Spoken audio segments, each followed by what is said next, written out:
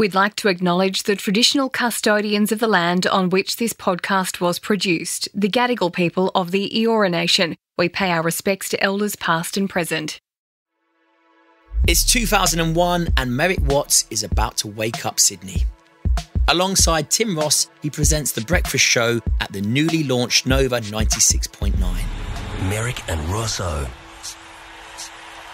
G'day Sydney, welcome to Nova 969. We're Merrick and Rosso and it's fantastic to be here. Merrick Watts, how are you feeling? I'm feeling very excited. Welcome to our radio It's station. a brand new station, the first station in Sydney. Every morning they play some songs, tell some jokes and get people ready for the day. They've earned the slot after coming to Australia's attention as comedy duo Merrick and Rosso, building a huge fan base, selling out live shows across Australia. This studio will be Merrick's home on radio for the next 10 years. And today, almost 15 years later, we're back behind the same microphones. I'm Matt Middleton, and this is Head Game. Today, Merrick Watts on fame, self-reflection, and finding lost confidence. I've got Merrick Watts opposite me, but we're in a completely different situation this time, Merrick. You are on my Head Game podcast, and last time you were sat in front of me. A black hood was pulled off your head, and no smile, no comedian in sight whatsoever. And as you say, which we'll dig into now, your life changed from that moment onwards. Yep. But before we get into that, what's it like being back in the Nova studios where it all started for you? Well, over 20 years ago, I was fortunate enough to be one of the foundation members of this radio station's radio network. I was one of the first two people, my business partner, Rosso, and I, and he was my on-air partner, who were the first ones to be employed as on-air announcers for the entire radio network for the entire country. And we kind of had the opportunity to set the tone and the culture for a radio station, which is like a once-in-a-lifetime opportunity. So there were no rules or regulations, you sort of just made them up as you went along? No, it was really loose in those days. It was really, and we were loose units within a loose unit, so we were pretty wild, but it was an amazing opportunity. At the time, I was kind of cognizant that it was a great opportunity, but it's amazing to be, 20 plus years down the track and still see, my name in the foundation walls here, literally, and to be in the studios and still have great relationships with people here. It's a phenomenal feeling. Take me back to that moment when you got that call to do radio, and yeah, that change of life. How was that? I think there was two parts to it, Ant. In 2000, at the end of 2000, Rosso and I got a call about this new radio station, and we were already doing quite well. We're touring a lot, and we had a good little kind of, a really good base following, but it was not broad. And then we got a call to come and do this gig at Nova and to be the breakfast show. And at the time we thought, we're the most unsuitable blokes. We're too loose. Like, we don't have the disciplines or anything like that, but we did have a very high application towards work. We were like, we've got a really good work ethic, and we knew it. So we thought, this is an opportunity that we're more likely to regret if we say no than if we say yes. And, it's the whole thing, if you can get it wrong either way, so you may as well, if you are going to get it wrong by having a crack at it. So we had to go, and then it was I think people thought it was a meteoric rise to becoming number one in the city and to having a huge following across the country. But the fact is, it was a grind. It was a grind for probably 4 years, I reckon, before we got to number one. Mm-hmm. And I think people just think it was an accelerated path. That. It was always, yeah. They just think, wow, because you were the biggest stars on radio. Yeah, There's no two ways about it. You were, when you spoke about radio in Australia, you two came up at the top end. Absolutely. People don't realise the sort of the iceberg effect, do they? They look at the tip of it and they don't realise what goes on underneath. Yep. So you say there was 4 years of grind. How was that? I think for the first kind of year, you're just excited by what you're doing and it's new and you're just applying your trade, as it were, and then you start to learn a bit more and you hone your skills and then you dial in. And then you get to that moment probably in about 2 to 3 years where you start thinking, is this going to work? Have I committed to a lame duck? Have I committed to something? Because the needle wasn't pushing up as fast as we would have liked, and we had incredible aggressive competition, like really brutal competition. Nowadays, I think radio is a far more less hostile environment. Yeah. Openly, whereas in those days it very much was, and we were coming in to upset people, and we did a good job of it. But there was that moment where we were like 3 years into it, and we were having a good time. We're going, all right, well, where are the results? And you start having those questions of belief, and the free ride's over now. We need to start performing. Yep. We need to start bringing in results. We need to start bringing in listeners, etc., etc. Yeah, it becomes real, doesn't it? Yeah, and that was it. That was a moment there, probably at about 3 years, where people look inside, going, "You've had your time to settle. You've got your base. Now we need to see you perform. Now we see results." Yeah, and so we just went, all right. Well, if that's the case, and we put our foot on the gas. We certainly got them. Yeah, but it was just hard work. But there was definitely a moment where we're going, shit, have we made the right decision here? But like anything, you just persevere, and eventually you get the results.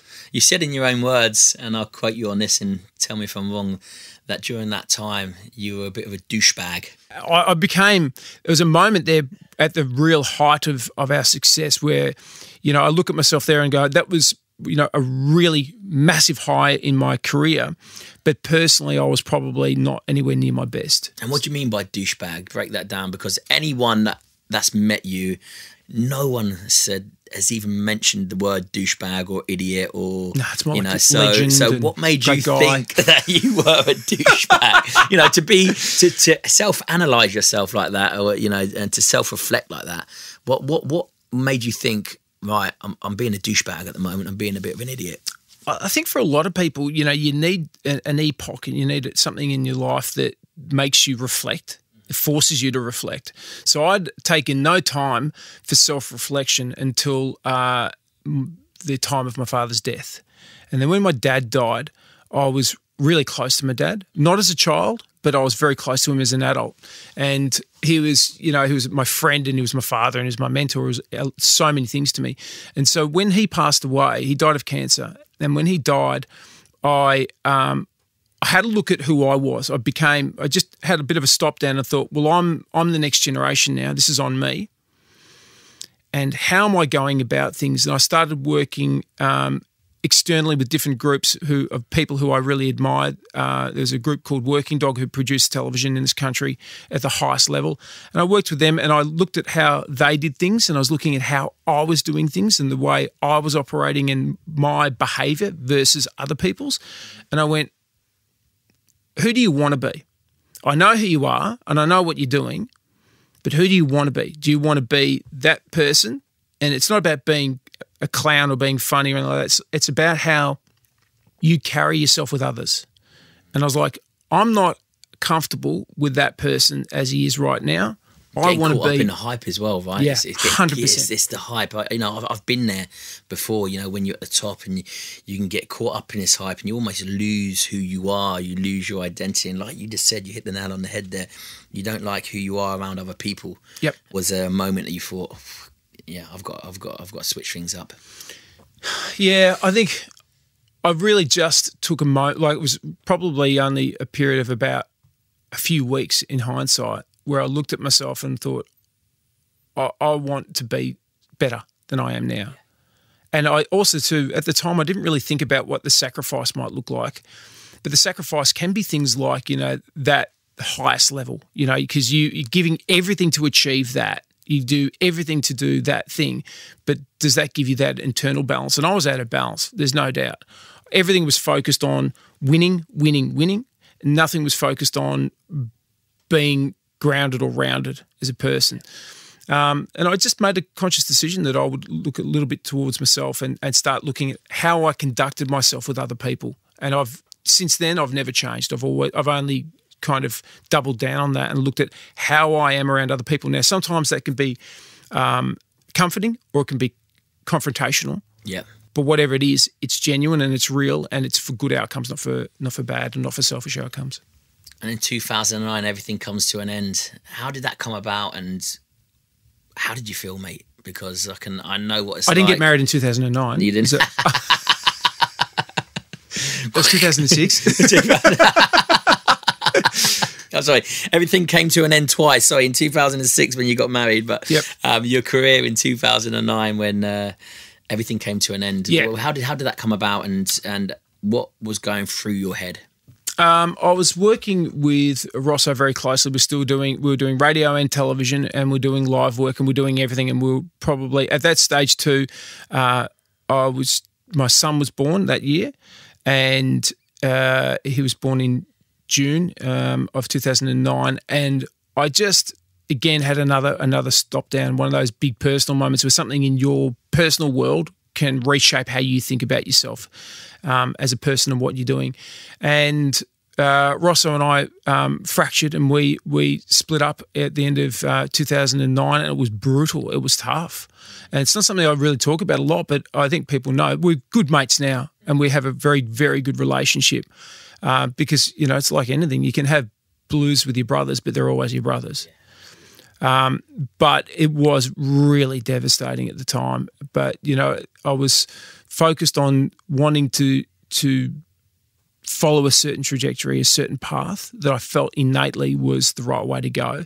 And that was probably in conflict to the way we were doing things and the way we were working together. But also, too, I think we just exhausted ourselves as a unit. Like, we'd exhausted, we'd done everything together. We'd done everything. We'd lived together at periods of time. It was crazy. And then it was just, okay, now I've got my own family. Now I've got different priorities. Yeah.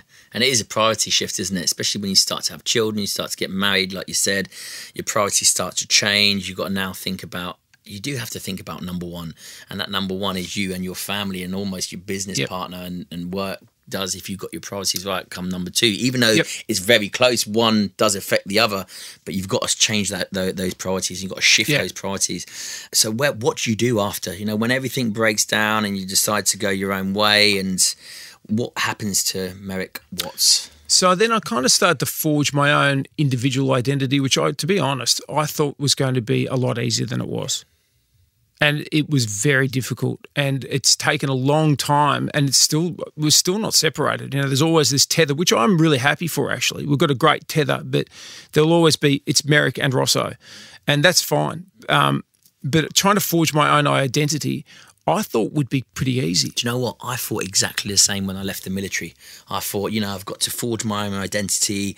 I've got to find, you know, a new me and fit into society. I thought it was easy, but when you've, you know, done a decade plus, and you probably a couple of decades having done stand-up, you know, comedy in the beginning, that tether never leaves you, does it? No, never. You try and cut it off, and then it just reconnects, and you try and cut it. So you just have to try and accept it somehow. Obviously, prioritise what you need to do, but acknowledge that's always going to be there. Well, here's a question for you, mate, because I reckon so much of it is around, you know, problems that people face, and particularly I think for men that I know anyway, is identity. If you have a crisis in your identity, other things will flow on from that. That's the tip of the spear, is your identity and how you see yourself.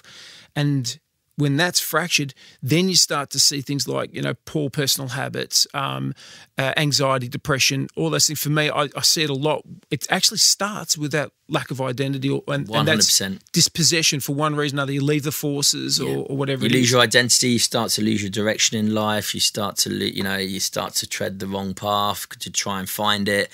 And it's a whole trial and error scenario that goes on. And sometimes that trial and error doesn't end too good. It ends in a black hole, right? Yeah. When did you actually realise that actually this is a lot harder than I thought?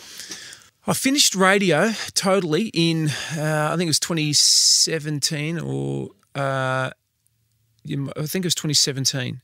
And it was. And I left on really good terms. I had great relationships with everyone, but I'd done 20 years. And I was like, I need to, I'd done 20 years of radio. 20 years of radio, it's a long mate. time. Wow. Well, that's a long time. I didn't realise that. Yeah.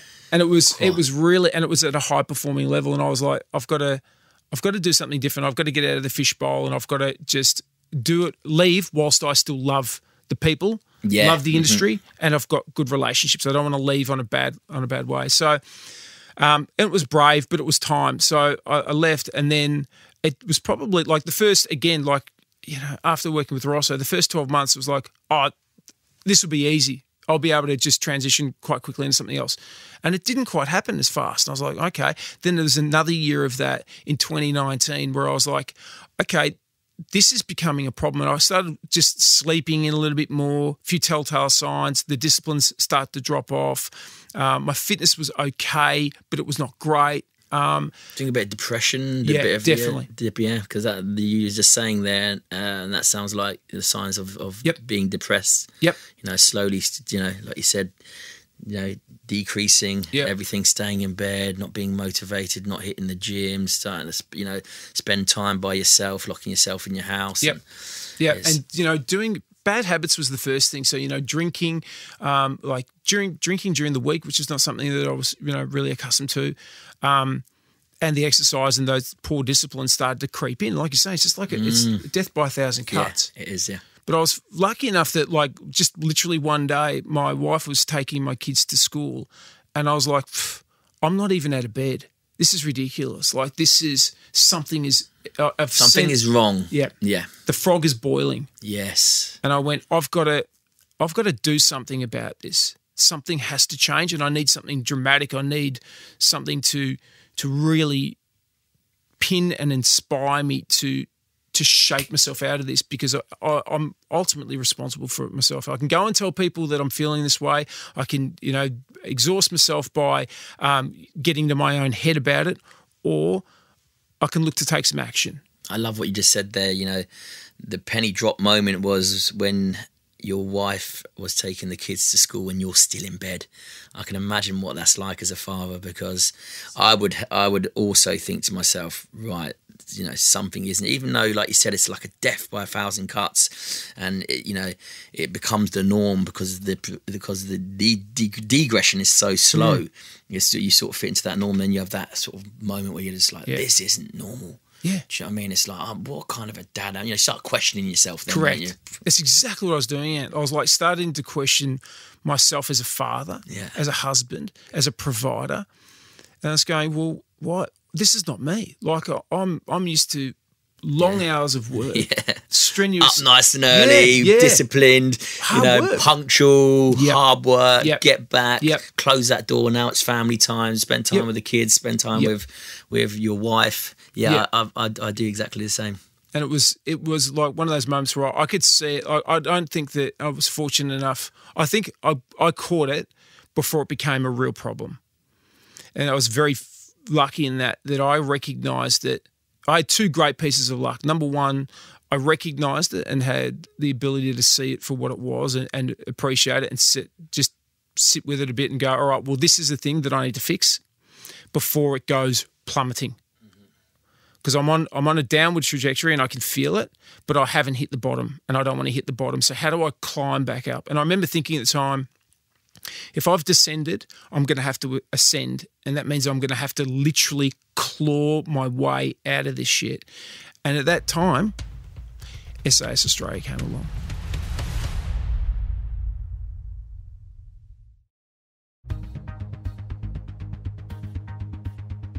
So you were at your lowest ebb of your 20-odd years in your career. Yep. Just finished radio. You're finding yourself, you can't get out of bed. You're drinking heavily. You're not being a good father, not being a good husband. All of these telltale signs are hitting you. And then SAS comes along. What do you mean by SAS comes along? Do you get a call from production? How does that change your life ultimately? And at that stage, when you were probably you're like, sod that. There's no way in a million years I'm doing that. Well, that's the funny thing is, I reckon that's what people would commonly think, and I've actually told people that. But the truth be told, really, is I read one day that they were going to make SAS in Australia. Who Dares Wins was be made in Australia, called SAS Australia, and I was just like, that's it. That's it. That's it.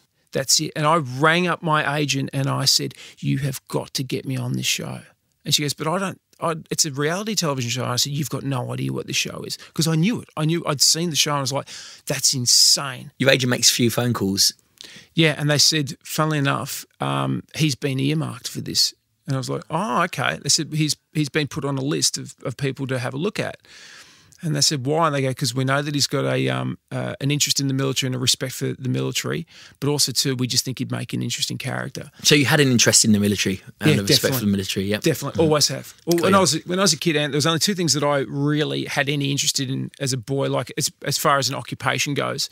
From the age of about 12, I only ever saw myself doing one of two things, and that was either being a comedian or being in the SAS. Not a soldier, not in any other capacity, only in the SAS. Wow. That was it. They were the only two things. And the first book I read voluntarily was a book on the SAS, and I knew about David Sterling, I knew about the story, and I was absolutely captivated. And that were the two things. So at your lowest ebb, your sort of childhood dream, I suppose, which is, not too far-fetched to say, your childhood dream, and the show pops up. Yeah. And then, boom, when did you get the phone call to say you're on it? Oh, my agent rang me up and said, SAS Australia want you for the show. And I was just like, yes! Wow, you give me goosebumps, man. I was pumped. Like instantly I just went, this is it. And I thought, I cannot, from this day, I cannot think about anything else. I've got to focus myself. Because I didn't want to go on and just be a number. Yeah. I wanted to go on there and be a contender. See, I love this because I don't see this side of SAS. All I see is you on day one, the very first minute of the very first hour, absolutely shitting yourselves with your eyes like saucers. So it's really interesting to see how much effort and time and preparation you put into this. So you get the phone call. What goes through your head? Do you start training? How do you start training? Would you seek advice, or do you just go, right, listen, I've read enough books and I'm going to watch SAS? How do you prepare yourself for it? Well, it's pretty thorough. Like I took it very seriously. I take everything, including comedy, very, very seriously. So I was like, okay, if I'm going to do this, I'm going to prepare myself properly. So the first thing I did is I went out and bought a Plat Attack backpack, like an actual army backpack. And I started pack marching with weight because I knew that from... How much weight? Come on, be honest. Be honest. I started with 10 kilos and did 5 kilometres, and I was like, shit, this is brutal. I don't know how I'm going to do this. But by the time I got to go on the show, 6 weeks out from the show, I'd done 31 kilometres with over 40 kilos on my back. And I went, that took me 6 hours. I lost 5 toenails. My feet were destroyed. My back was ruined for a day or two. I could barely walk, but I'd taken the mental win. And I was like, I know now that I've prepared myself enough. I'm in the right zone. So I've kind of, started very, very small. And over the period of time for the training, I just continually just... Is that all you done was pack marching? That I went to the gym 3 times in that entire time. Yeah. And the rest of it I just trained at home. I got a ladder and hung a ladder between 2 beams, and I would just cross the ladder until my hands were ripping apart. Upper body strength and grip. Yeah, good. So I went and had a look at what preparation was required for Special Forces selection, and looked at it, and I went, it's not about, lifting bars at the gym and looking at yourself in the mirror. It's the opposite. Yeah. It's about good cardio. So running at a pack weight, and more than anything, putting myself in discomfort, being prepared for what was coming. The pack marches are invaluable because there's no sport out there, no competition out there where you cover extreme weight with extreme distance with extreme weight on your back. It doesn't exist. And that's where we always have the advantage over the recruits because, I could stick 10 kilos on your back and I could have 30 and I'd still be at the top, be at the front, out marching you. So that's always a bit of advice that I would always give. And you started right, 10 kilos is right. When you join the military, you start with 22, 25 pounds, through basic training, you work your way up to your 60s, and then in the Marines up to your 80s, and Special Forces up to your 100 pluses. This is pounds. So yeah, for you 50 odd kgs. So you prepared well there. Did you prepare anything for the cold? Because you probably knew you was going to be wet and cold because that's the killer. And also the interrogation, because at this stage interrogation was a huge part of it. Yeah, look, the cold, I started doing ice baths and preparing my body physically for it and pushing it a little bit. And there was one time where I pushed it too far, and I think I got a touch of hypothermia from spending too much time in it. But having said that too, I was like, okay, I've got a handle on the cold now. I don't like it, but I understand what it's going to be like now. So when I get to that point, it'll be familiar and known. And that's what I wanted to do. I was familiar with the pain of doing stuff under duress, but the preparation for the cold and everything else is still not enough for when you're actually there. Like there's never enough. But that first season was brutal. So cold. I mean, and watching other people getting hypothermia in front of you for real is really quite confronting. You go, we are absolutely this. That's there's.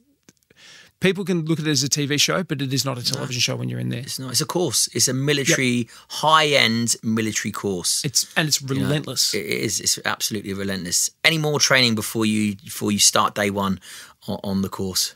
I did do. One of the things that I was most concerned about was actually the interrogation. Yeah. I think we all were. Mm-hmm. I think genuinely the recruits that I saw towards the end, we were probably all wondering how that would go, because we knew it was going to be tough. Because also too, it's like we knew that we were going to be broken down, and we knew that the DS would go for our brains at the end and try and crack open the nut.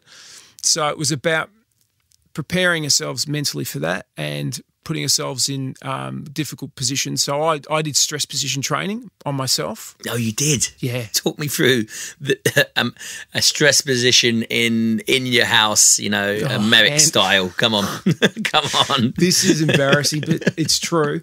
I woke up one night and it was probably about 1 a.m. I set my alarm clock for 1 a.m. and it was very cold. It was winter. And I stripped down to just my underpants and I went into the garage in my house. And we had like a utilities cupboard there, and I went in there and it's completely black.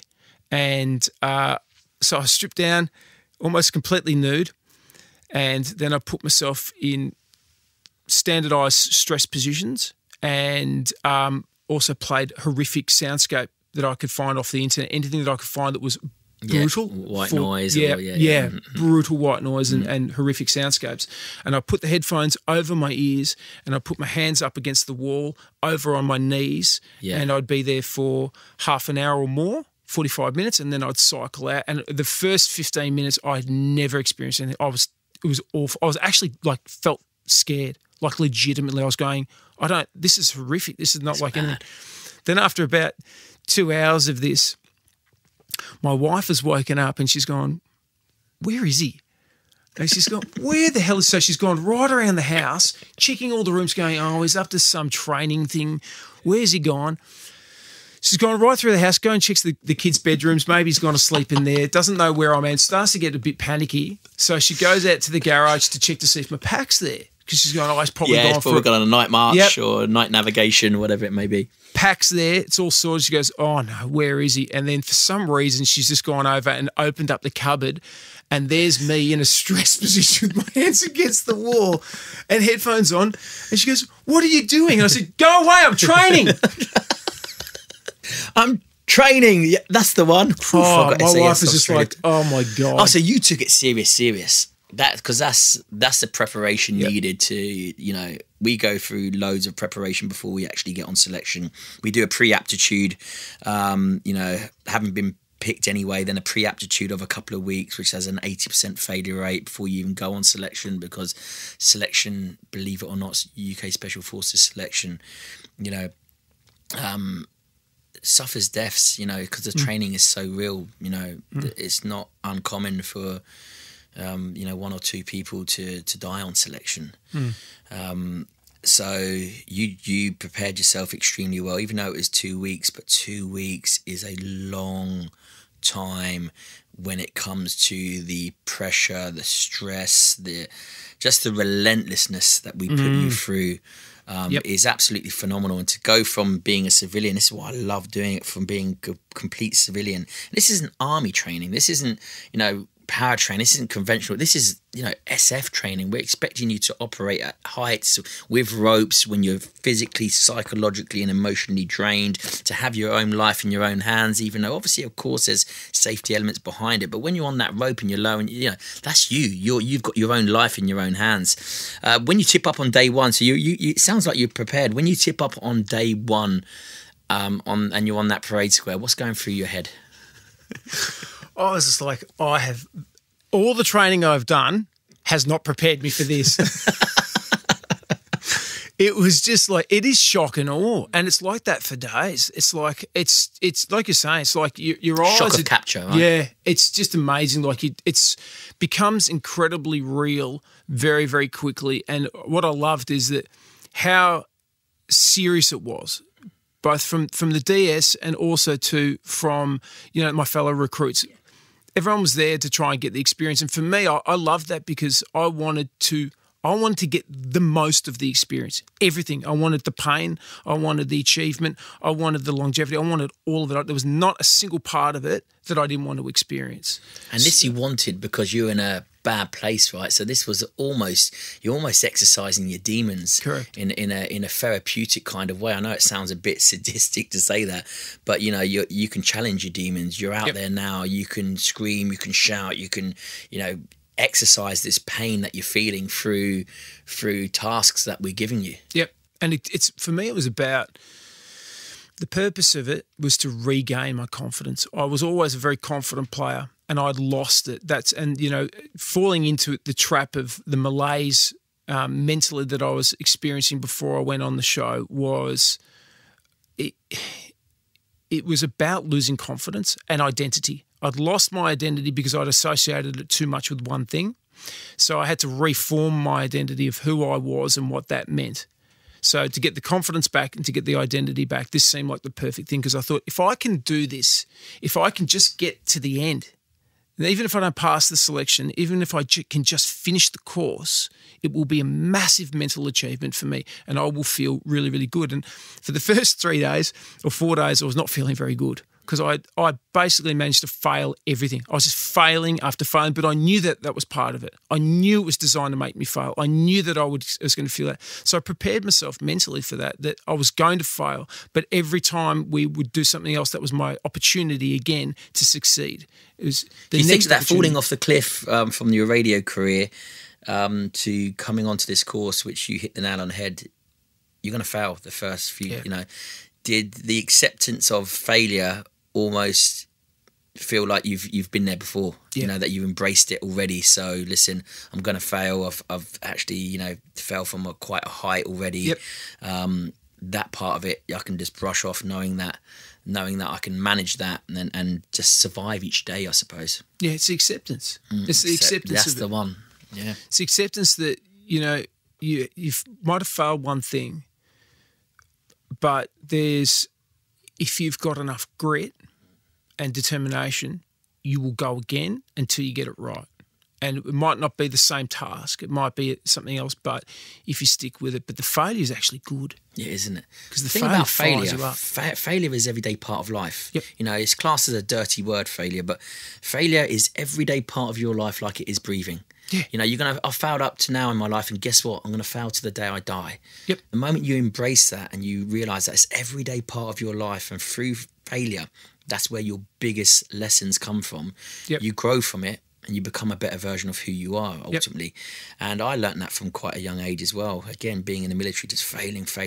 And when you actually take the lessons from it, you get, like you said, psychological resilience. You start to gain confidence. Well, actually, listen, I'm going to try more, because a lot of people, they're scared of failure, therefore they don't commit, they don't try. And obviously, the more you try, the more you fail. Granted, the more you fail, the more you have setbacks. But the stronger you become when you actually get through those setbacks. Absolutely, and I think that's that point. It's like the old saying of what's better is to try and fail or fail to try. Yeah, exactly. You've got to. The failure is good because it teaches you the lessons. Look at a lot of successes in people's careers or lives. It's often been a result of several failures before it. And so you kind of bank them and go, absolutely, mate. Every failure I take now, if I can absorb the failure, then I've getting closer to the outcome of success. And there's, I saw it on our show and on our course. There was people who couldn't handle the failure. It wasn't that they couldn't do things; they couldn't handle the failure. And they're gone, right? And they're gone. Yeah. And you see the cracks. Like I could see the cracks in some people before they would go. I'd go, they've already. It's the crack is gone. Yeah. And as soon as you open up that crack, the water just runs in. It opens them up, and you see it, and it's always off the back of a failure. So you just got to keep driving forward until eventually. And I remember very clearly when I had like one success where I was like, I think it was like on day 4 or something like that. And I went, I just needed that. And then it became this kind of concussive event where I was like, okay, now I'm starting to succeed. Now I'm starting to get these things right. I'm starting to make less mistakes. I'm starting to make more little goals, little achievements.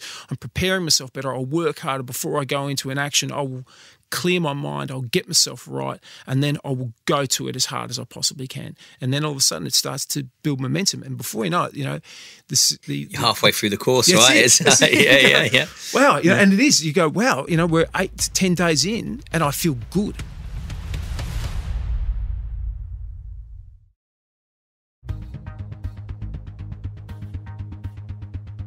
When we found out that you were a comedian, we were shocked because you weren't there to make jokes. You weren't there to mess around. You weren't there.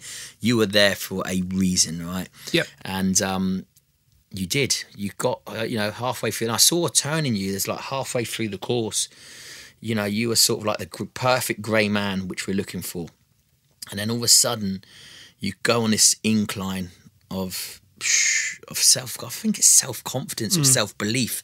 There's something that switched into you where you thought to yourself, I can do this. Yep. I can get through this. And it's an instant change that we notice in certain individuals. You were one of them. That was very obvious. It changes your life, doesn't it? It does. The funny thing is that turning point was something that you set out, right? Without doubt. So for people who didn't see the series, that we had a day out in an alpine region in Australia, and it was a beautiful clear day, but it was cold and it was deep snow.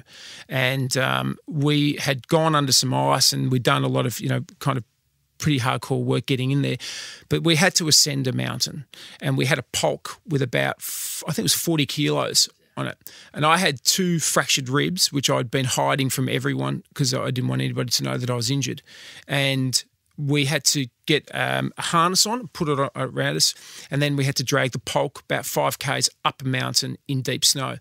And I was like, oh, okay, well, this is going to be a challenge, but I'm feeling okay. At this stage, I'm feeling like I deserve to be here. Yeah, you've earned your spot on the course. But then we were gearing up to go, and I looked at my sled, and my sled and my rig was back to front. And everyone else's, there was the leading edge was pointing forward, and mine was arse about. And I looked at it and I went, oh, this is bad. And we're just about to jump off. And I think I said to the DS, I said, my sled's back to front. And I was just, the look of the DS was just like, I don't care. It's your problem, mate. Yeah. And I was like, oh my God, I'm going to get massacred in this now. So bang, the starter pistol goes, as it were. Everyone's let off. And I'm still pissing around with my rig, and I haven't taken a step, and I'm seeing people 20 metres in front of me in the snow, 30 metres, 40 metres, and I'm going, oh, shit. And I went, I'm cooked. I'd almost resolved myself to the failure. Then you came up to me, and you said something to me which just ignited me, and it was, I expect to see you top 4, number 10. And I went, I think he's serious. I think he really does expect to see me top 4. So that's what I'm going to do. I wouldn't have said it otherwise. Yeah. That's what I thought. I thought, why would he say it? Why would he bother saying that? Why would he say that if I'm already last? If he'd given up on me, he wouldn't bother talking to me. So what I need to do now is burn. And I just moved as fast as I could, back to front. Didn't matter. Ticking him off. Yep. That's it. I remember it well because I was stood up on the high ground as you all come past, and all of a sudden, there's 2 people behind you.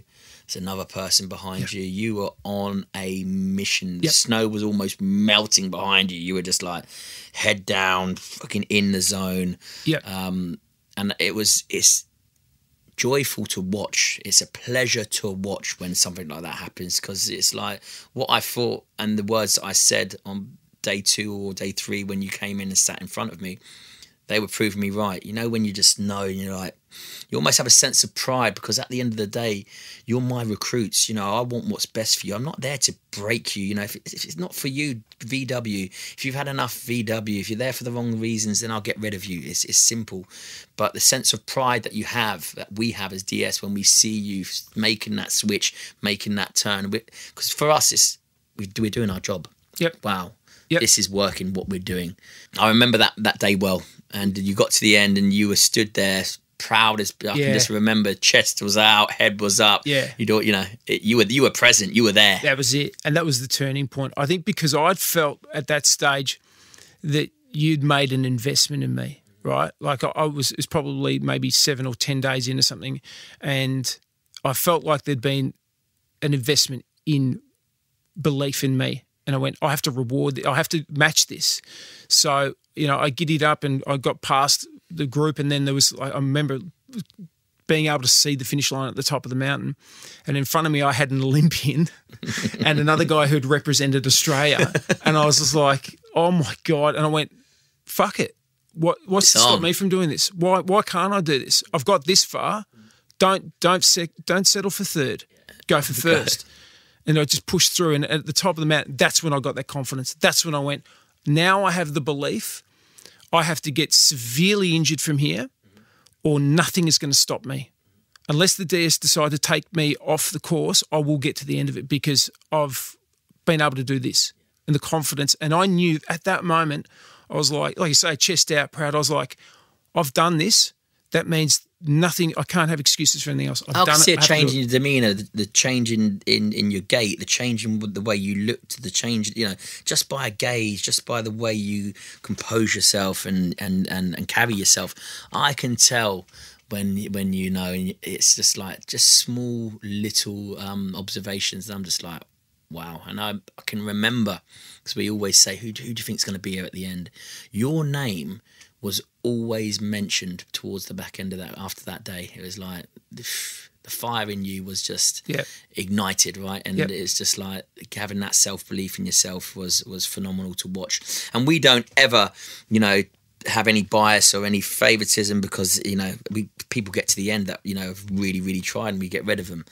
But you're stood there at the end of the course, Merrick. There's you, right, comedian, which I don't see you as. It's really strange, because I don't see you as a comedian. It's really strange because.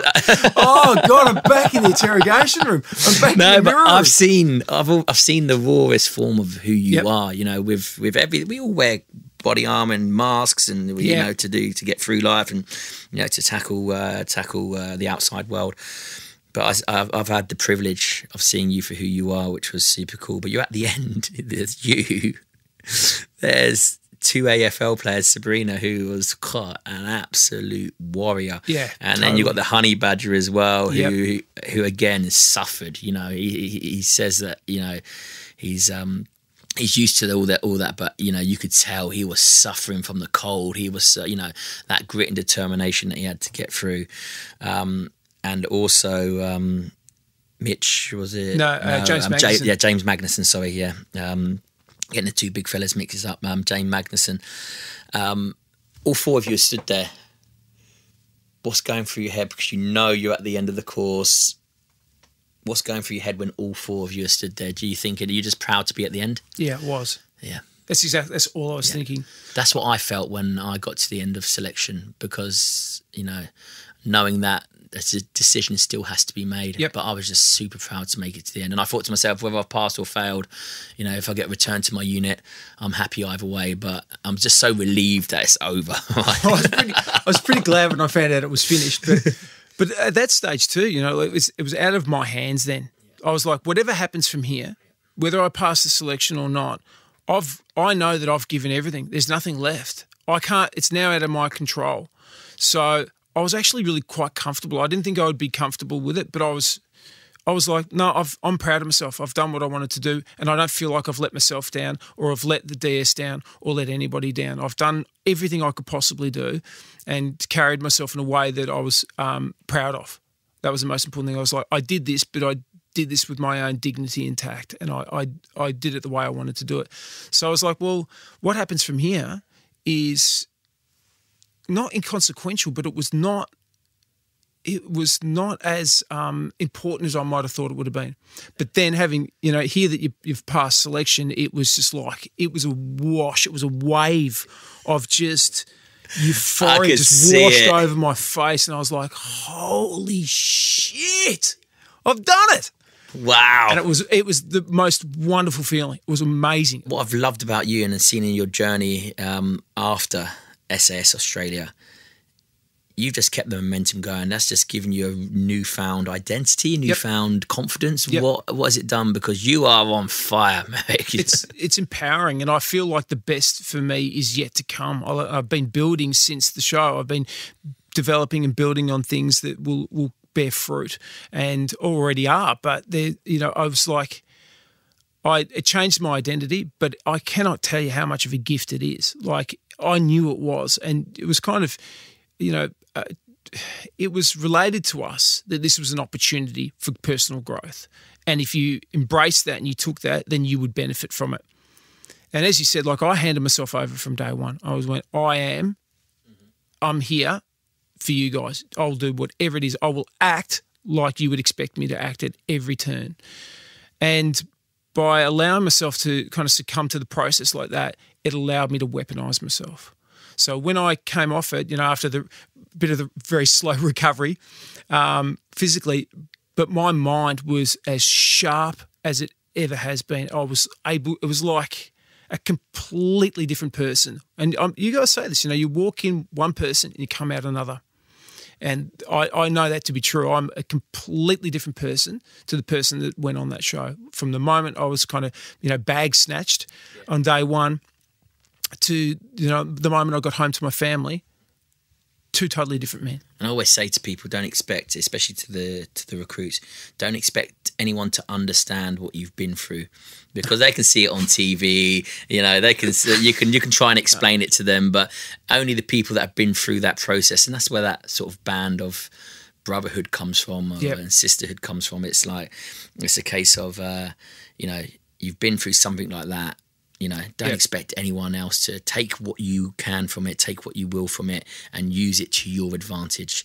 And you've done that, mate. You've done that in spades, because your life now, I've just give you a hug walking in, you're solid, mate. This is what? Almost 4 years after, you're solid, you're in good shape, you look healthy, you've got a spring in your step, and it just looks like from that day onwards, or from that moment onwards that you pass it, you've gone from strength to strength. There's no way known I would be the person I am now, physically or mentally, without doing that. There is no doubt. There's no process that I could have gone through. There was no conversations I could have had with any professional on any level that would have been able to morph me into the person I am now. I love that, mate. It's just not possible. It's just not possible. And it is profound and it is eternal. I think that, people see it as just a television show, fine. For me, it is the greatest gift that I have been given in my professional career. Everything else, I reckon I earned and I worked for, but that was a gift. I was given the gift and I went, this is the gift of opportunity. I'm not gonna let this go. I'm gonna take every single grain of this. And then when it was done, I went, this is now transformative. This is the new me. This is my new life. I'm going to apply myself and change my identity. So, I looked at what I was doing and how I was doing things and started applying my mind in different ways and the disciplines and the habits, So, just as a kind of lingering effect, I still wake up before 5 a.m. I wake up at 5 and I meditate and I exercise and I journal and I do all of those things that are good for me. And then I go out and I attack the fucking world. Wow. Well, Merrick, I can tell you that you're certainly not a douchebag, mate. You are absolutely phenomenal. And you're the reason why I still do what I do. Huge inspiration and huge reason for me to carry on doing what I do. Thank you ever so much for coming in and being part of my podcast, Head Game, mate. It's been a pleasure to see you again, and an absolute gentleman and an inspiration to many. Thank you. Thank you. Thank you so much for joining me on Head Game. If you enjoyed this episode, make sure you're subscribed so you don't miss any of our incredible stories, and leave me a review wherever you're listening. I'm Matt Middleton. Catch you again next time.